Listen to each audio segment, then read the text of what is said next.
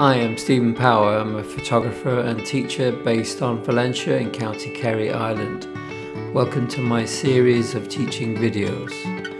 This one is about how to make a photograph from a piece of video using Lightroom Classic. Hi, this is a quick tutorial on how to take a still image from a piece of video footage in Adobe Lightroom Classic version 9.3, which was released in June 2020. It'll also work in later versions and some previous versions of the same program.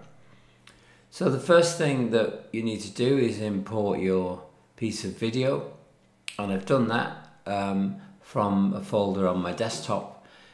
This will usually come into the previous import folder in your catalog. We can't use that folder. This technique doesn't work. It's very important that you go to the folder where the original file is stored. So in this case it's under desktop and video editing. Then if we click the loop view, we can see we've got a full view of the footage with this scrubber slider at the bottom. If I click that to start it, then we can see that the video starts to play.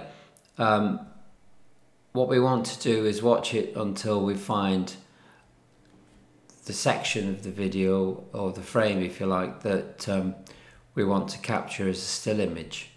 So that looks quite nice. The lighthouse, Valentia Island Lighthouse in County Kerry, very close to where I live. Now, if we go to the right of the slider, we'll see this little sort of TV rectangle. Click that and then click Capture Frame.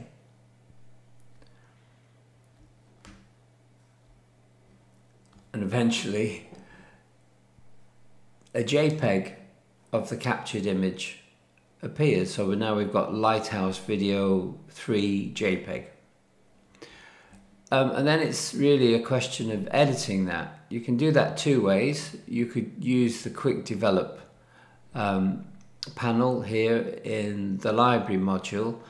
I prefer to go to the Develop module. And we've got full access to all of the sliders that we would have for a still image, basically. So the first thing I might do is use the histogram to gently increase the exposure. We might pull up the temperature a little bit, make it a bit warmer. We could reduce the highlights a bit just to make the whites on the lighthouse a little bit more natural, not too burnt out. Texture, for example, bring out the texture of the rocks. And you know, you can basically just edit it as you would edit a normal still image. Maybe add a bit of sharpening, and it's done. Nice and quick and simple, and I hope that's helped. Video with sound effects and music, if you'd like to see it, in the description to this tutorial. Hope you enjoy it.